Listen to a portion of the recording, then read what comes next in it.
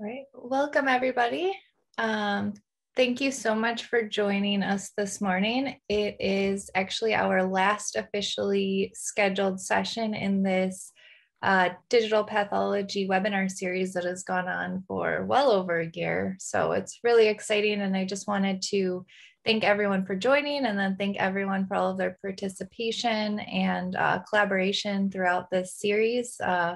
Especially to Hannah, who has really done an amazing job coordinating us all and getting us together, as well as all of our speakers and panelists. So I am Dr. Maggie Flanagan, the neuropathology core leader at Northwestern University. I will be moderating today, and I'm really excited to introduce Dr. David Gutman, who is an associate professor of neurology, psychiatry, and pathology at Emory University. He is specifically a physician data scientist who focuses on developing novel informatics approaches to the management and analyses of large clinically relevant data sets. And today he will be presenting on open source software options, DSA, and sample de-identification as an introduction for us all. And hopefully this will provide us with just an overview on the available open source digital pathology software options for image analysis and data sharing. And then after Dr. Gutman's presentation, this will be followed by a live question and answer session. And our additional panelists will join us at that time. So I will pass this over to David Gutman and look forward to seeing your presentation. Thank you. Okay, are my slides sharing? Yep. Okay, cool. So thanks for inviting me, Maggie, or Dr. Flanagan. So my name is Dave Gutman. My only disclosure is that I am a psychiatrist, not a neuropathologist. And I'm going to just talk about some of the tools that my team and Lee Cooper's team have been developing to analyze whole slide images. And this has been, I've been doing it for like a decade now. And I'm also going to talk about some of the challenges and some of the kind of potential opportunities in this space. Hopefully I won't talk too long so we can get to the panel. So not shockingly, I'm going to focus primarily on some of the open source stuff that our team's been developing, give you some basic feature overview and some of the capabilities that we've really focused on our tools, and I'll explain why. Also talk about one of the challenges, particularly in neuropathology, which is image de-identification, talk about some of our analysis tools that we've developed, and then some work we're doing in neuropathology that we've been working on over the past year with a lot of people on this call.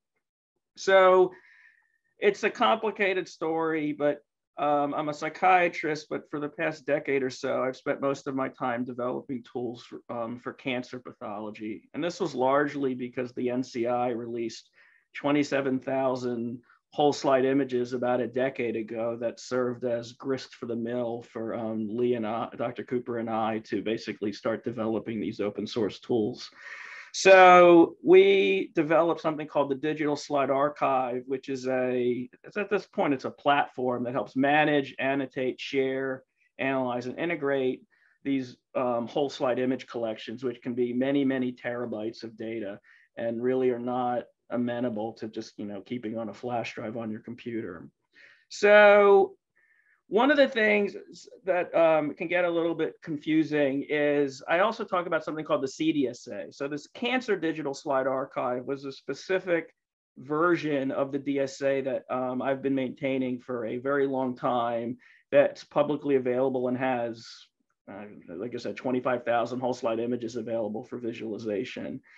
Actually a long time ago now, we got some funding from the NCI to actually develop some of the software that Lee and I developed kind of in our own labs and get software engineers behind it. So it's actually much higher quality.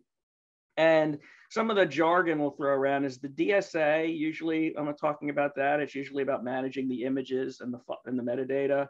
We've also developed some algorithms, mostly Lee actually, called Histomics TK, which is now Python installable, which allows you to do a lot of basic image analysis functions on whole slide images. We also have a plugin system that allows us to add new functionality, which I'll tell about later. One of the things I like about the system is that it's not just for whole slide images. So you can actually manage radiology images. You can upload PDFs like pathology reports. And it has a really nice API, which allows you to do what I enjoy most, which is basically building mashups or customizations, because none of the tools are perfect out of the box really for any specific application. One of the other things is we have a job execution and management pipeline built in. So one of the things that becomes challenging is, chugging through terabytes of imaging data on your laptop doesn't work unless you have a very big laptop. So just briefly, the Cancer Digital Slide Archive is something that Lee and I developed forever ago, built on top of the DSA. And the key thing I really want to show for this neuropath group is, even though it's a slide, it allows you to look at slides and zoom and stuff like that, kind of the real magic is that you can also pull up relevant metadata. So you can pull up pathology reports, you can pull up clinical data or tabular data that was provided by the NCI. You can easily switch between cases, et cetera. So, I think I called myself a physician data science. So Lee Cooper generally focuses a lot more on the machine learning, and I focus more on the metadata and UI part of the equation to make the data more manageable. Because without this, essentially all the data is essentially, I've been calling it a digital shoebox, where the data is in there somewhere, but sorting through 50 shoeboxes in your garage somewhere to find the picture or image you're looking for doesn't scale well. So, out of the box, the DSA provides basic image management capabilities. You can drag and drop files. You can assign metadata to images. You can create folders, all these sorts of, basic functionality. The most important thing actually is, unlike, I've used the Apereo image scope or scan scope software. And one of the things that's really hard is adding custom metadata or organizing projects. One of the things that's nice about the way we've developed the system is that every image or every object can have metadata associated with it. So what I mean by that is, when you scan a whole slide image, and I'll go into this in a minute, there's no real naming convention, there's no nothing. So all I know about it, that this is purple and white.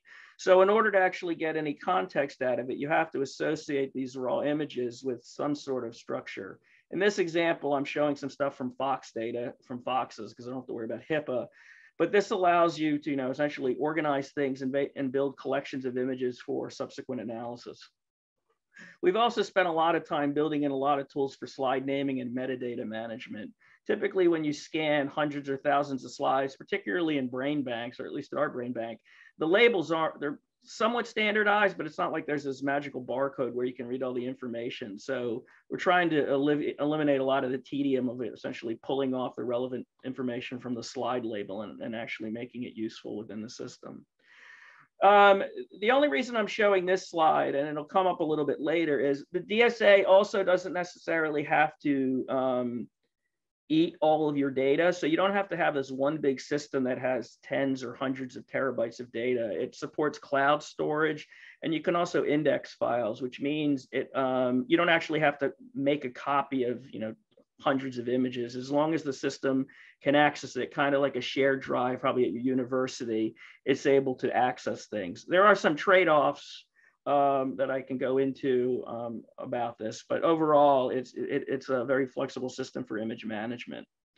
So one of the things that we've spent by far the most amount of time on is building tools for image markup and labeling. So a whole slide, we did a lot of stuff with glioblastoma. An individual GBM slide, there can be over 100,000, sometimes up to 500,000 individual nuclei on an image.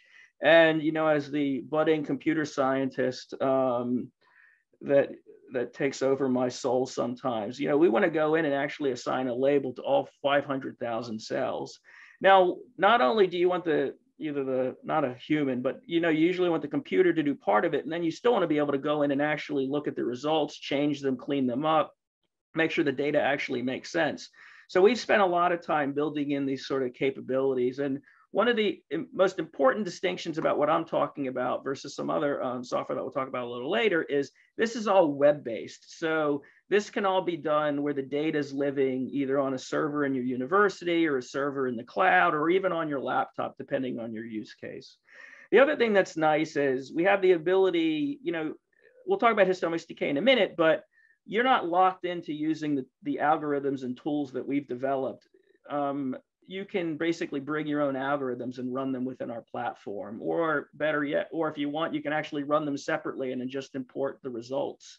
So it's designed to be flexible, which is one of the biggest advantages of open source. And like I said, you know, you have 500,000 objects. If if you have enough time, you can actually go in and change labels, change metadata, even on the individual object level. So this is primarily Dr. Cooper's baby, but we've also developed Histomics TK, which is a set of mostly Python-based functions and classes that allow you to go in this example, it's a blob detector. So we've gone in and found or just about every nuclei, or until we assign a label, these are just purple blobs. One of the things that we've been working on over the past year, since most of our funding and effort has been in the cancer space, most of the DSA functionality works out of the box for neuropath, but you know, the biggest challenge really is kind of coming up with tuning, essentially, and changing parameters so that it's compatible with the types of stains and the types of images and the types of data we might see in neuropathology, as opposed to, you know, cancer, where we primarily analyze just H&Es. So like I said, oh, that's weird. Sorry, I didn't realize I have to move the Q&A box over. So like I said, we have it set up where you can pull up a slide, you hit submit, it'll start nuclei detection. In the background, it actually spins up a little compute cluster, and this can be scaled, so it doesn't just have to run on your laptop. It could run on a bigger server in your lab or in the cloud. And then the most exciting part is when it's done, it actually then displays the results directly back onto the whole slide image. In this demo, I guess I only ran it on a square, but it would run on the entire image as well. It's the same thing. And like I said, not only do you get sort of the high level, you can also zoom in and actually view individual results and provide feedback to train, improve, enhance your model. Like I said, you know, we don't want this just to be a black box where you just, you know, hit F5 or hit F7 and it said, you know, gives you a diagnosis or it does classification for you. In all of these domains, you need to be able to go in and inspect the results because there's just a lot of noise in these systems. So, you know, Lee in particular has done a lot of work with our annotation capabilities. We really call it like feeding the deep learning engine. As even if you're not intimately familiar with deep learning, kind of the biggest, the food for these engines is really large amounts of data that are well annotated. Like I said, it's kind of a duplicate slide. So now I'll talk a little bit about what I spend a majority of my time, which is basically dealing with the metadata. So at Emory, we've scanned, I don't know, thanks to Dr. Gearing's help, 27,000 slides or something like that. But right now, I need to be able to associate them with diagnosis. I need to know what the stain was used. I need to know the blocking. I need to know the region and all those things. And so there's quite a bit of data wrangling that's involved in actually making these image collections usable for any sort of downstream analysis.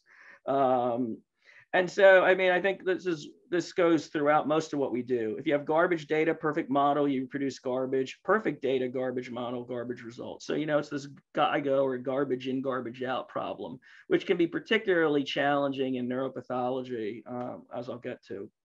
So over the years, I've been involved in a number of projects across domains, and the biggest problem in my mind, at least at this point, now that AI is, you know, really kind of had exponential growth over the past, well, I guess, decade, in our domain is really getting the data. So there's PHI challenges. I'll talk about some of our solutions to that.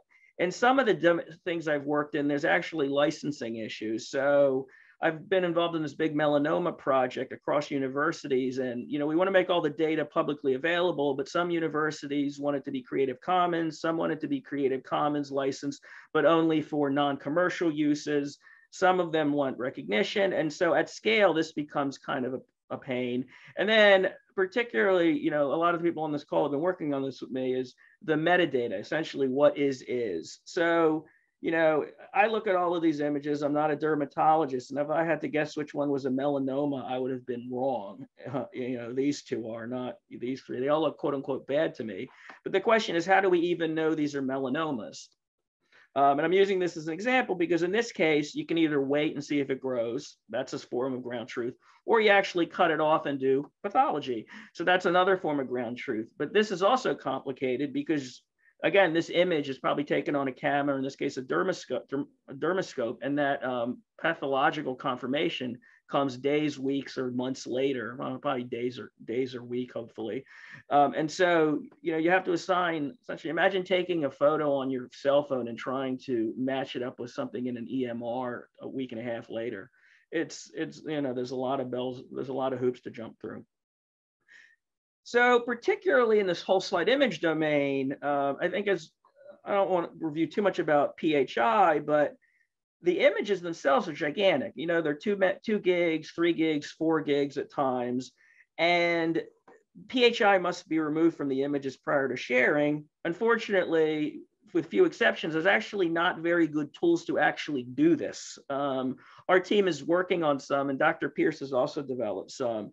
But the actual rules and guidelines to, quote unquote, de-identify a large image set are honestly to be determined. I'm actually on the DICOM working group that's sort of working on what the standards are, but it's a bit nebulous. And an example would be, you're not really supposed to have any dates in a file. So our system allows you to automatically remove it, but we can even get into discussions where we have the date, not of necessarily when it was scanned, but the date of an update. It's still a date. Should we remove it? You get into these sort of esoteric conversations.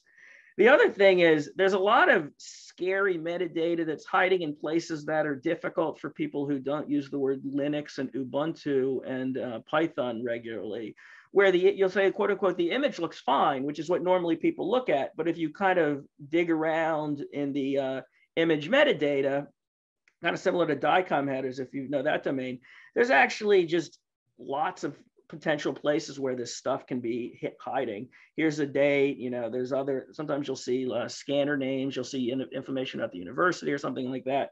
And technically, well, not technically, all that stuff needs to be removed. There's other places too, where it turns out, most of you are probably aware the whole, we'll call it the chunk of brain tissue itself usually doesn't have any identifying information on it. But, every slide has a slide label. They also often contain a macro image where sometimes, depending on how much time you want to spend with it, even if a label has been blackened out, if you play around with the contrast, you can actually recover PHI. So like in this case, this little black box right here, I just noticed it. So there's a date here, which is bad. But I could say, well, the date, it's not relevant. Has nothing to do with the patient. But it turns out even this black bar, if actually one of our tools, I was playing around with something, and for whatever reason, when I hovered over this cell, the website or my website actually just changes the contrast a little bit. And I realized, oh, nuts, there's like a name under here that, again, it's not apparent to the eye. And a lot of this gets even more complicated. If people are reviewing tens or hundreds of these, they're probably not looking at it on a 1K monitor. It's probably this tiny little thumbnail they're looking at in the corner. They're like, it looks good. I don't see any names. So one of the, I mentioned our system supports plugins. We've been working on essentially a de-identification plugin that we're building into the DSA that allows you to essentially point the system to a directory. It will import the raw files. And then really the hardest part, we have an amazing software engineer that Lee and I work with named Dave Manthe, who's able to do all of the, bit level editing. So we can redact or remove the label image. We can remove macro images. We can even remove pieces of the entire image itself if we see things in there. But we're working on sort of a rule set. So as we go through, and I didn't show you all 180 fields or something like that of embedded metadata, but one of the things we want to start slowly developing is a rule set. So, if this looks like a floating point number and the system, and it, 7566, I don't think that's a patient identifier. I know it's not a patient identifier actually. So we can start writing a rule set that can make this, I don't think it's ever going to be completely automated. There's always going to be some level of secondary review, but it can be much fewer clicks essentially that allows you to essentially take your whole slide image data set, run it through these filters that will strip off anything and everything that is considered PHI, and then ideally even allow you to share that with your colleagues. Oops, wrong button. I don't want to leave Dr. Pearce out. He's also developed something very similar that that's a de-identifier, particularly for Aperio images, which is one of the more common systems. Now, the other thing I want to mention in this domain, because like I said, I'm not a neuropathologist. So what is ground truth? So all of the, I'll say just about all of these models require some sort of ground truth. Essentially, what are you looking for? So for melanoma, for the melanoma images I was showing, the ground truth is actually someone cutting it out, you know, doing pathology on it, and then a derm path looking at it and saying it's a melanoma, it's not melanoma, whatever the diagnosis is. Although even in that case, there's considerable inter-rater and intra-rater reliability issues. So even the same person even the same group of 3 or 4 people may not agree it actually is a melanoma, which calls into question this idea of ground truth, but it's still pretty good. You can also have multiple clinicians simply looking at the image and agree it's benign. So, you know, it's not reasonable to, you know, every freckle on someone, you're not going to biopsy and say, you know, it's definitely not a melanoma. There'll be some sort of consensus. So in the neuropathology domain, you know, we've been working with a consensus of X neuropathologists, 3, 4, 5, whatever it needs to be. There's also special stains you could potentially compare, you know, the current thing to. And I don't know if he's on, so I don't know if I should make fun of him. I was calling the WJCS, which is what John Query says criteria. You know, at a certain point, it's, you know, how many is it tractable to get 5 neuropathologists to look at every brown spot on a slide, or do you just go with one expert and, you know, see how good you can get? Now, a lot of the explosion in AI has happened with reference data sets. So ImageNet is, there's, I don't know, 14 million images in it. And each node in the ImageNet has 500 images. Pretty good. Now, fortunately, the type of stuff ImageNet was essentially built around was stuff that you don't have to go to medical school, hopefully, to know the difference of. I know what trucks look like. I know what horses look like. I know what cats look like and birds. You know, but a deer versus an antelope, maybe I'd get it confused. But this is a relatively simple task to collect huge amounts of data. But as you'll see in a second, how we generate these labels becomes very complicated in medical images. So dog versus cat, relatively straightforward most of the time. What about dog versus cat 2.0, where, you know, okay, these are both cats, but is it a Siamese cat or a Sphinx cat? I no longer am an expert to differentiate between the Egyptian Mao and a Bombay. So even on quote unquote simple tasks, you know, there is a degree of domain expertise required to actually use the data for anything useful. So what's nice compared to 10 years ago or 5 years ago really, is that off-the-shelf AI is actually getting pretty good. So I did this last night. I just typed in, there's this new model that came out called DALL-E. I just typed in a computer receiving a tune-up. Not bad, all right? I mean, I spent 2 minutes on it, and, you know, it looks like a guy's putting wires in a computer. I mean, the computer did a great job. But, you know, I read medium.com a lot, which is a kind of a data science blog. And I think this quote kind of says it all. And this is one of the big challenges in this domain, the commoditization of AI and what it means. In AI, the limiting reagent is data. And, you know, in this domain in particular, getting good data is extremely complicated. So I really feel like I've spent the past 10 years of my life really doing a lot of scorched earth work with my neuropathologist and pathologist and dermatology colleagues, which is actually trying to both, you know, process and then also annotate these data sets so we can do quote unquote cool stuff with them. And the thing I learned first of all, is everyone's really busy and no one really actually wants to go through and do this. It's extremely boring. So there's a lot of effort that needs to go into the UI, user interface, to make these tasks as simple and efficient as possible. Otherwise, what sounds like a good idea a year later, you've had someone look at 15 pictures. So as an example, this is YOLO, you only look once. It's an AI model. I can download it on GitHub and it actually works. So one of my grad students, Juan Carlos Vizcarra, is, we've been working on this with this team, and the model runs really well, but obviously it was not trained on, neurofibrillary tangles. It was trained on cars and famous people and things. But fortunately, a lot of these AI models allow you to be relatively simply retrained. But here's some fun considerations, at least in an ideal world. So we need 1,500 images per class. It's a lot of slides. We need 10,000 labeled objects per class as recommended. That's a lot of brown spots to look at.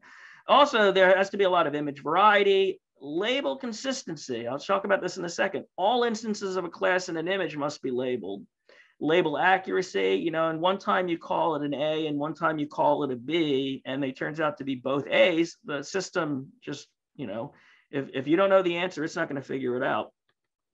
So we've been working on this project to differentiate intracellular NFTs, basically, in the hippocampus, trying to differentiate between INFTs and pre-NFTs. So I'm not going to go specifically into this work, but there's been quite a bit of disagreement even between our 5 experts. Like I said, limited data just because it's tedious to do. And also, again, what's the gold standard that we're comparing this against? So one of the things that we've done just to speed things up, ideally the model really wants a really fine boundary around the blob, in this case, the NFT or the tangle. You can actually speed this up quite a bit. We just do point annotations. They click, so a neuropathologist is, or at least our team has been willing to, go in and, click 300 or 400 dots or 500 dots on a slide relatively quickly. If we made the task, we want you to actually individually circle each shape, it will take too long, and we just won't generate enough data. And so, what happens when you put the data in YOLO and you get it back out, we've gotten some pretty good results. I don't want to go through each blob, but you get it. When I was talking about exhaustive annotation, here's a good example. So here's a raw image. Here's our ground truth. So interestingly, our model doesn't predict this being, it doesn't predict this one. It does predict this one. So is this a bad job? Do we have did we essentially miss this one in our ground truth? Why did it not pick this one? You get into a lot of these things where, again, even when you have experts doing it, they may miss things, they may disagree. The other thing that is a big problem in all of these things is I really don't want to develop some, quote unquote, state-of-the-art algorithm to detect NFTs that only works well at Emory, the way Marla Gearing stained them in a 5-year period or something like that. So, without going into too much detail, this and this, same stain, but they clearly look a little different. Just leave it at that. So what we've been working on is really trying to harmonize NeuroPath to develop more robust digital biomarkers. As many of you know, NeuroPath is the gold standard for diagnosis, but it relies on semi-quantitative scores. So, our vision would be to create some sort of centralized repository across, really, it doesn't even have to be specific to ADRCs, actually, really just for neuropathology. Really, there's a lot of effort that needs to require to harmonize data across centers. And ideally, we want some sort of open platform so we don't have to spend tens of thousands of dollars a year just to license software. So in our pre-pilot, we've gotten cases from 5 sites, and we'd like to get essentially a single case from as many ADRCs as are willing to send us slides. And once we get that, this actually allows me the opportunity to start, harmonizing what regions were collected, what stains were used, what do you call stains? You call it Beals, it's actually Bielchowski. So there's a lot of data wrangling involved in that. like I said, now that we've started getting, 5, 6 cases, we're starting to work on some data harmonization and start building kind of our standard data dictionary of stain names, region names, and we need to figure out what's consistent across centers. One of the things I spent a lot of time doing is building different widgets to allow you to explore and organize the data. So, for a specific study, I may want to be able to find slides with certain Brock stages, with certain clinical diagnoses that died at a certain age with a certain postmortem interval. If the data or the metadata is generated properly, you can build these sorts of faceted search or shopping cart-like interfaces relatively easily. One of the things I'm also working on that's going pretty well is, again, if you've used a peer error or whatever, switching between slides or whatever, these tools are generally not tuned for the data model that we might have in neuropathology. So I've been working on an interface with one of my widgets that basically allows you to quickly switch between regions and stains. And also it allows you to potentially look at more than one stain, more than one slide at the same time. You can co-register or whatever. So this is a work in progress. But these are the sorts of tools that I think are going to be needed in order to make this stuff tractable online. The other thing that we've been working on is really just tuning some of our algorithms so that we can basically make it easier for people to come up with parameters that work for these slides. So this is a cutout from a Jupyter notebook, but we're working on some sort of interactive widgets that'll make it a lot easier for you to, in this case, it's basically just the simplest algorithm, positive pixel count, but it actually does a pretty good job of finding, brown spots. So, one of the things I want to make at least a weak pitch for is this idea of a shared neuropath cloud. One of the biggest features, which I'll talk about in a second, is you need to be able to bring your algorithms to the data. I strongly think it should be open source. I think it should be cloud agnostic. There needs to be ways that individual researchers can play around with the images, like a Google Colab or Jupyter Notebooks. Ideally, users can have their own compute environments if they and we make it set up. And most importantly, there's reference data sets. So one of my pet peeves when I'm reviewing papers in this domain is you'll see comments like, my model performs better on this task than blah, blah, blah, blah, blah. And essentially, unless you have these real reference standards, saying my model performs better on my data using benchmarks my grad student created, it's, take it with a grain of sand. So, one of the things that would be nice is if we could develop some sort of centralized ground truth for AI development. Finding the blobs, finding purple spots, it's not necessarily that hard of a task. Labeling the purple spots, is it background, is it schmutz, is it actually something I'm interested in? That's actually kind of to me, the most important part. One thing to think about as well is cloud storage and computation. This stuff is, even though the cloud's great, it's not free. So, downloading these, even if everything's centrally hosted, it can cost a lot of money to download this data, and it can take hours, if not weeks, sometimes to actually get the data. So, even if I have this sort of, collection of slides in the cloud, you need to be able to access them in place. It's really just not tractable to just download everything. And here's another example. I love Dolly. I want to see a fluffy white cloud raining gold coins, which I think is Google and Amazon's business model, which is great for them. I literally typed that. It's not terrible, right? But if I just wanted to download 25 slides from a public cloud, about 100 gigs of data. It'll take about an hour and it costs $9. This is even more fun. So just storing 20 terabytes of data, and at Emory, I think I've scanned 70 or 80, right? It's $500 a month, it's $6 grand a year. It's not crazy money. If we had, 10 times as much, it would be $60,000 a month. That's a little worse. Now, the fun thing, and this is where the cloud lock-in becomes a challenge, to download the 20,000 gigabytes or 20 terabytes of data. And in most cases, most grad students would just want the data locally. They're like, hey, I want my own copy. It would cost $1,800, and someone has to pay for that. Now, just for comparison, if I just go to Newegg or Amazon and just buy my own 20 terabyte hard drive, it's $500. It has a 5-year warranty, and it'll hopefully last more than a month. I do want to briefly mention QPath, which is an open source desktop software that really is great. It does a lot of the functionality. It's good. The thing that I want to differentiate though is QPath runs on data on your computer using your own compute resources. It's not the same thing as the DSA or these other platforms which do everything in the web. There's a lot of advantages to QPath on a small scale, but if every grad student needs to spend $2,000 just to download the 18, 20, 100 images or 1,000 images or whatever, that can become a real challenge to rapid iteration and development.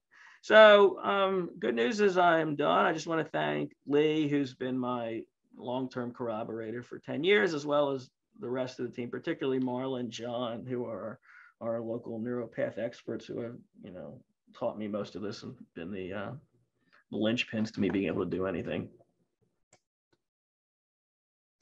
Wonderful. Thank you so much for the presentation. So I am getting some questions coming in, but I was thinking we just start if the rest of the panelists could just briefly introduce yourselves. We can kick off some Q&A. Maybe start with Lee and then work our way.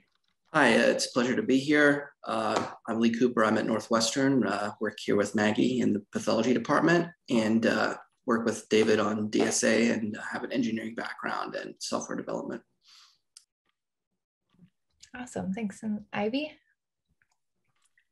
Hello, everyone. Good morning. Thanks for letting me be here. My name is Aivi Nguyen. I'm one of the neuropathologists at Mayo Clinic in Rochester. I'm also a contributor to the Mayo ADRC and the Mayo Clinic Study of Aging. I also I'm very interested in translational research, so I'm studying microglia in Alzheimer's disease, and I often use digital pathology for those means and a lot of QPath. Great, and Thomas? Hi, yeah, Tom Pearce, University of Pittsburgh. I'm a neuropathologist with a background in neuroscience and biomedical engineering, and I write a lot of open source code. Really sort of feel a lot of kinship to David when he says that user interfaces are incredibly important and making things easy for our colleagues to use is critical. So I spend a lot of effort working on that kind of stuff. And then Rati. Hi, everyone. I'm Rati Chkheidze. I'm a neuropathologist at the University of Alabama at Birmingham. I'm also ADRC neuropathology core co-leader and the clinical director of medical director of clinical IHC lab.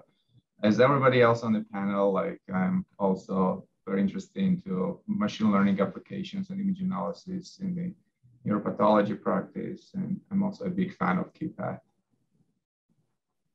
Thank you, and thank you all very much for your participation today. Very much appreciate it. So I'll just kick off. The first question that's come in is, are there any ways to threshold the reads such that low levels of phospho-tau can be ruled out? For example, if we are looking at NFTs in transgenic mice, some of the epitopes will have low levels of signal in mice that represent normal phosphorylation of murine tau. Yeah, so that's actually the demo I threw up. Didn't show you well because it wasn't pretty with colors, but that's essentially positive pixel count. It's just figuring those thresholds out, and even QPath will do it. The issue really is at scale, right? I not necessarily know what antibody you use, so should I? Well, we hopefully do, but actually, Dr. Nguyen may have played around more with PPC and QPath than I did, but yeah, essentially this is where a lot of the tuning happens, right? You just have to know a priori, unless never happens, right? Unless everything's stained with exactly the same intensity, color, brightness, et cetera, or antibodies or whatever, you need to shim things a little bit in order to actually get the results you want.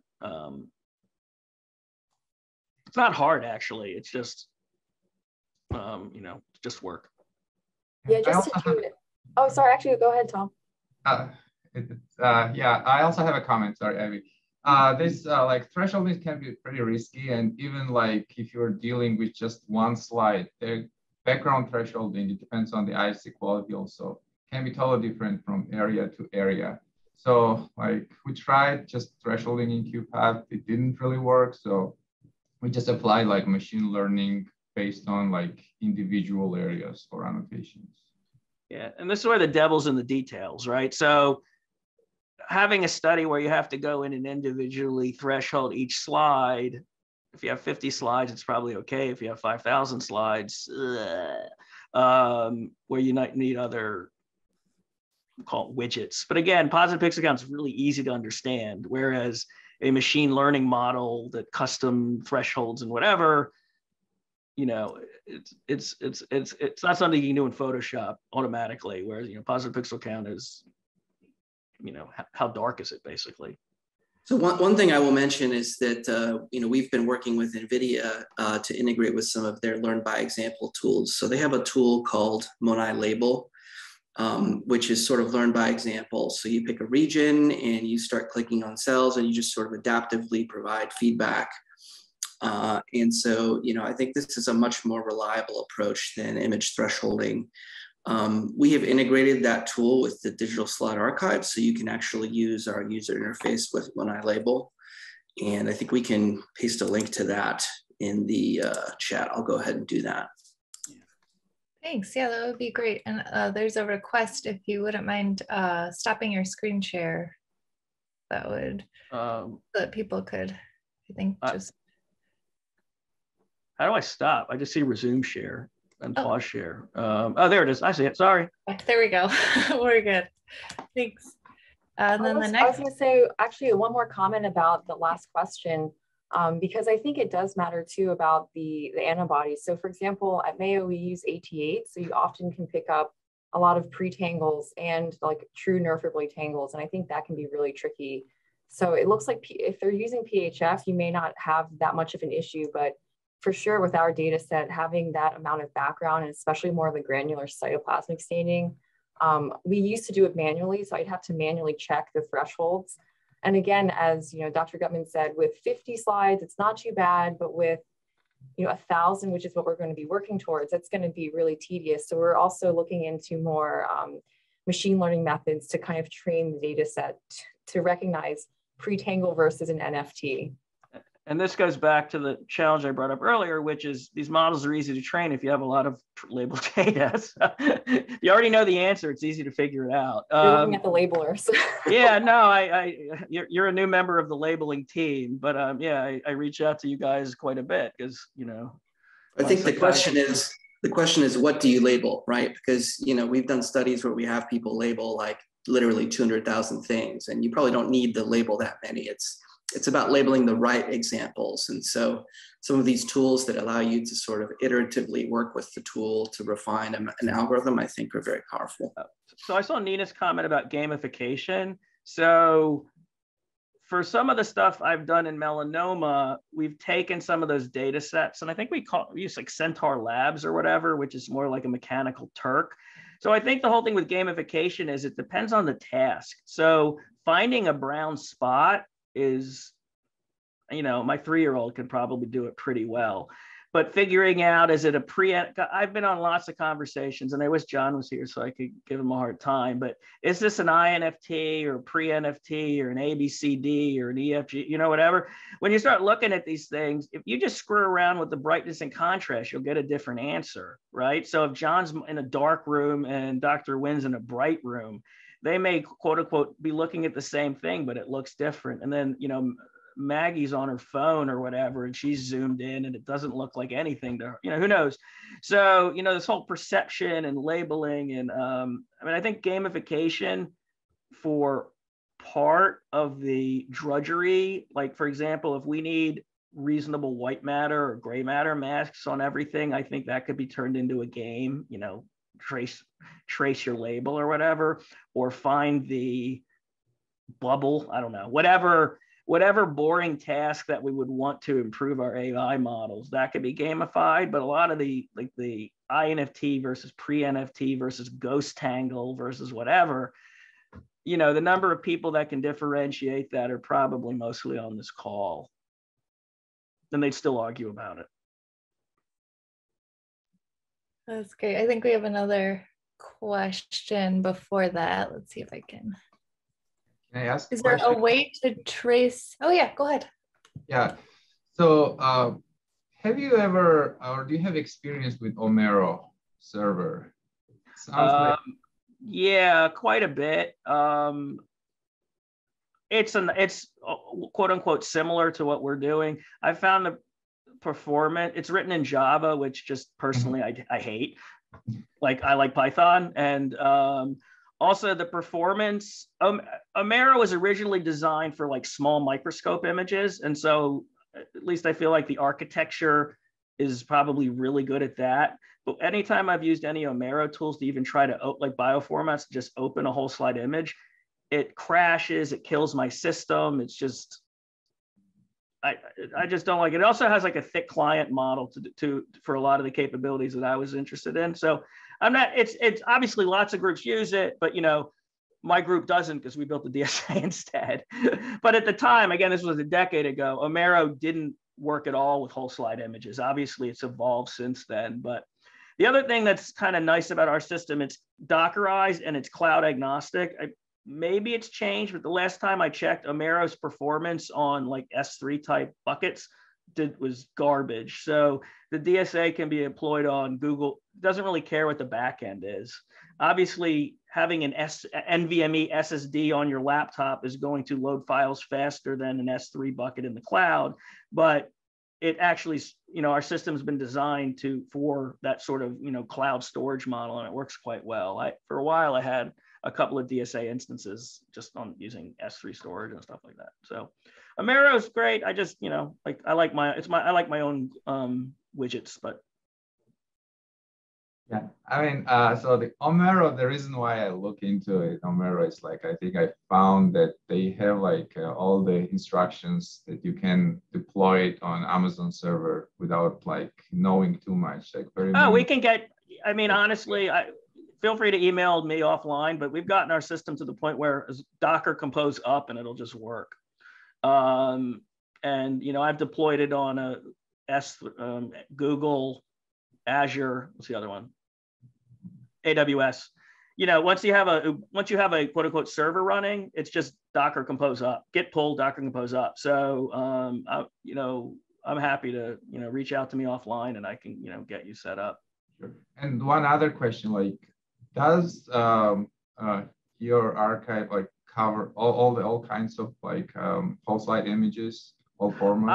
So our system is specifically designed to be completely agnostic to everything. It has no schema, it has no model, it's buckets and files. Most of my work is customizing it, but like our de-identification tool out of the box is going to work with Apereo, Hamamatsu NDPI, Big TIFF. So we have our own, and it's a class, so it can be extended. We have our own image reader. So as I get weird file formats like CZI isn't super weird, but you know, we have a large image module that, and this is what funding agencies are for, right? If it turns out your research group uses a scanner that we don't have good support for, we just need to get some examples. You know, fortunately I don't have to do it, but we, you know, pay kitware to add support, and then it just gets contributed to the open source community. Even with like Apereo images, we run into like some of the newer Apereo worked forever, and then someone had a new scanner, and for some reason label images were no longer being de-identified or whatever because they changed a bit somewhere. You know, once we figured that out, you know, 2 hours later, we were able to make a PR and, you know, get it fixed. But like I said, it's also open source, right? So, you know, you can do it yourself. You can, you know, chat with us to do it. You can pay kitware to do it if you need to. So, you know. Yeah, I'm guessing that was the GT450 scanner that came out. That is indeed correct. And yeah, like this to use more of that has the SVS file format is somewhat different in the GT450 files. Slightly, it's different enough to break things, but not different enough to know you were breaking things until you're like, wait, where'd that go? Or, you know, just things disappear, or we had all sorts of weird things. Because remember, most of these formats are proprietary. So you really are reverse engineering this stuff. You know, it's not like there's a manual you can go to in most cases. You just have to like change the file, in our case, redact bits, load it back in their Apereo client and see if it still works. You know, again, it didn't take months to do, but you know, it's a constant game of whack-a-mole with these things. Because again, there's no standard. Oh, that's great. Just going back to the prior question, is there a way to trace objects that may be out of the plane of view? For instance, microglia processes or axonal extension? Yeah, so we have, I mean, I didn't show the annotation tools because it's too slow when I'm using Zoom. But yeah, I mean, our widgets, and Tom has some cool widgets as well, where you can just, you know, you can draw circles, you can draw squares, you can do point fill with some of the stuff Tom's done. In terms of real out of plane, in terms of Z-stacks, we haven't done a lot of stuff with like quote real Z-stacks in a long time. I mean, Lee can chat more about it. The support's kind of there. We just haven't used it. You know, it would require some slight modifications. Yeah, you really need to have scanned it with multiple planes if you want to do that kind of thing. And then support for Z-stacked images, which get enormous, is much more limited. I think you guys do have some support in the DSA. I have it doing it. I just haven't I mean, basically you just change the frame number, so it's really easy. But then I'm like, well, if you draw something, do you want that to show up only on the Z slice that it was drawn on? Do you want it to be like a MIP projection? Blah, you know, it's that's what grant money's for, right? You need to have a good use case so you can, you know, build out that functionality. But, you know, one of the things I spend a lot, and Lee and I spend a lot of our time is we try to make the tools as generic as possible so it can adapt to a lot of use cases. But I can guarantee if you tried to run all the histomics decay algorithms with the default settings we have right now that were tuned for cancer, you're gonna get crappy results. It's not like we have to start from scratch and rebuild something that will go through, you know, 800 billion bits of imaging and pull out blobs and annotate them or whatever. But you know, that's, you know, obviously these things need to be tuned for different domains, for different stains, for, you know, whatever the domain is. Great. I have another question. Which of these is best for medical records? For example, if I want to find records that report sleep apnea, disrupted sleep, or sleep hangovers on the same records, can you do this with any of these tools?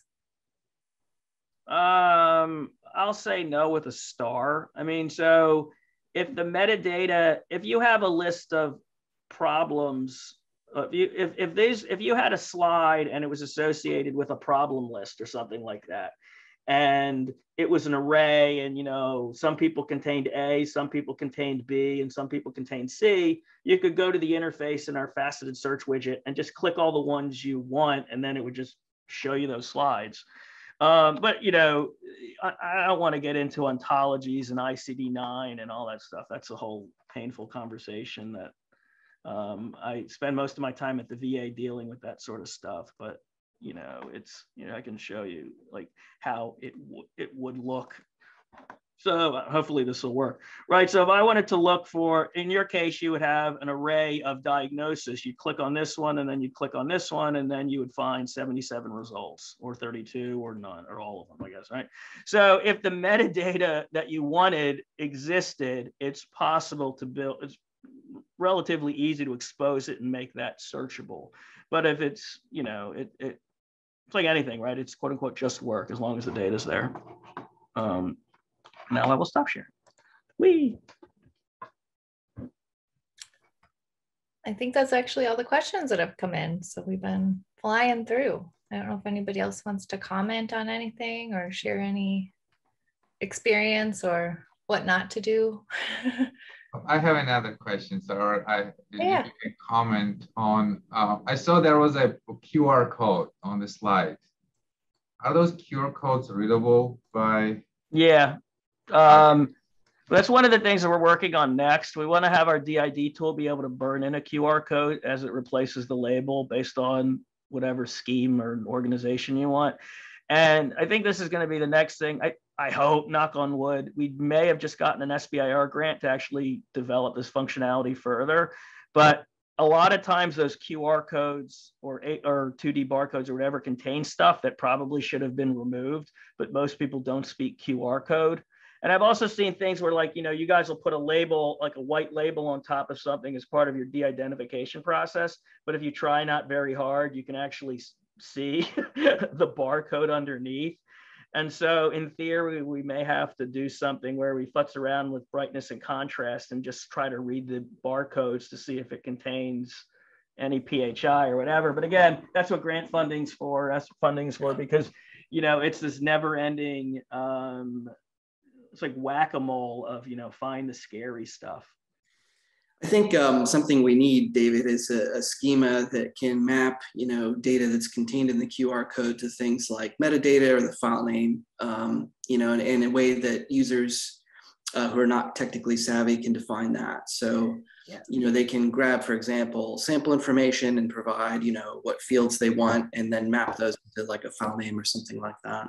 Yeah, and this is something we've been debating. At Emory, most of the slides I have not had any sort of consistent barcoding on it to even start developing it. Fundamentally, the interfaces wouldn't be that hard to build, right? You'd say, here's the 2D barcode, here's the fields it puts out, and you know, you have it's either about the stain, it's about the patient, it's about the date, or about the, I don't know, like there's probably not that many fields that a standard QR code would contain that would be relatively easy to map.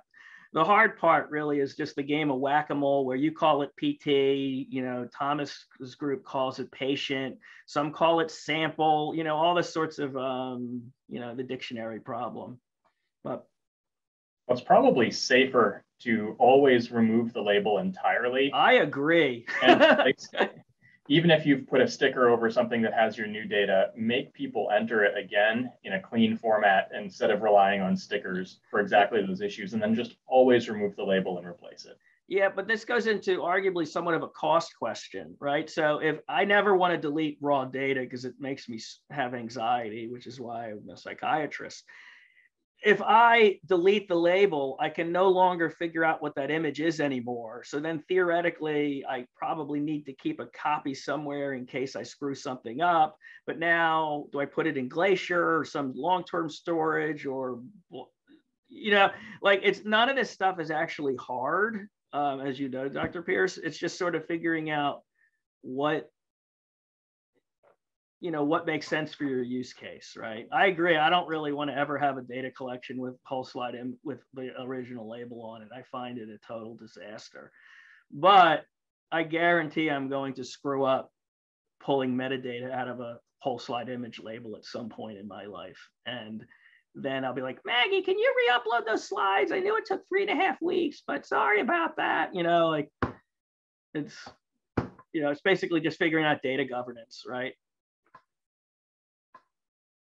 Yeah, I think you should presume barcodes to contain PHI, right? And they are readable by a lot of open source packages, but some of our better organized researchers actually do put sample information for their research specimens in barcodes, and it would be nice to be able to support that. Yeah, we had that. I did a Fox project a while ago where it was pretty easy because it was thousands of the same label that I generated myself. The issue really is just the Wild West problem where everyone does things a little differently. And, you know, this is us coming up with a tool that solves all those use cases for everyone on the planet is complicated. Us solving it for Lee's group because he helps write the software and he wants to work on it, you know, that's a more tractable problem.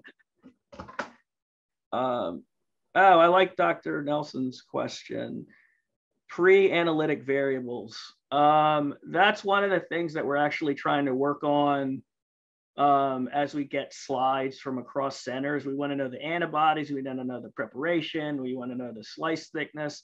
And that's one of the reasons I actually want to just have slides to look at, because visually, even if quote unquote everything's the same and they look completely different, I need to figure out, is it because why? You know, is it a real difference? Is it a biological difference, or is it a, you know? Yeah, the potential, it's not just a potential for systematic differences, it's a guarantee of systematic differences. And the best algorithms can adjust for it, but you have to have the variability, the range of variability that's sort of in that data, in your training sets in order for that to happen. So it's important to have diverse training data so that you don't have things that are outside of the trained algorithm that are being analyzed and having the systematic differences just dominating everything. Yeah, this is the catch-22, right? If I showed you that example where it was just a lot browner than one of the other stains for the same region. If it's never seen a slide like that, it's just going to do badly. Just, I think we're just about out of time, but I just wanted to echo Brittany Duggar's comment, just to remind everyone that the neuropathology cores should have received an email from Dr. Teich to complete a survey. So if you have anybody on hasn't completed that survey, it would be great if you could, so that we can address some of these questions in more detail. And I think we're out of time, but yeah, thank you everyone again for your participation. This is really great. Yeah, I think it's a powerful tool, and hopefully we'll continue to progress in this area of research. And although no webinars are scheduled for the future at this time, we're open to suggestions and open to potentially hosting future webinars at a later date, depending on specific interest or topics, so that people in the group might be most interested in. So thank you everyone, and have a great rest of your day.